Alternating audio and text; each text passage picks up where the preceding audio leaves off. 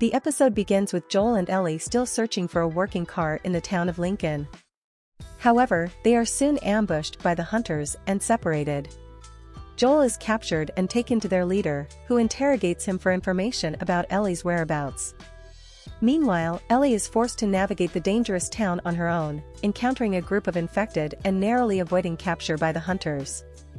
During Joel's interrogation, we learn more about his past and the events that led him to become the hardened survivor he is today.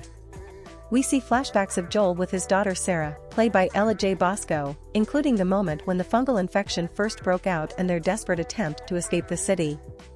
This flashback adds depth to Joel's character and explains his protectiveness over Ellie, whom he has come to view as a surrogate daughter. Ellie eventually finds her way to the hunter's hideout and sets off a trap, causing a distraction that allows Joel to escape. The two reunite and continue their journey, with Joel acknowledging that he sees Ellie as family. The episode ends with the introduction of a new character, Tommy, played by Gabriel Luna, Joel's estranged younger brother. Tommy reveals that he is a member of the Fireflies and offers to take Joel and Ellie to their base, where they hope to find a way to create a cure for the fungal infection.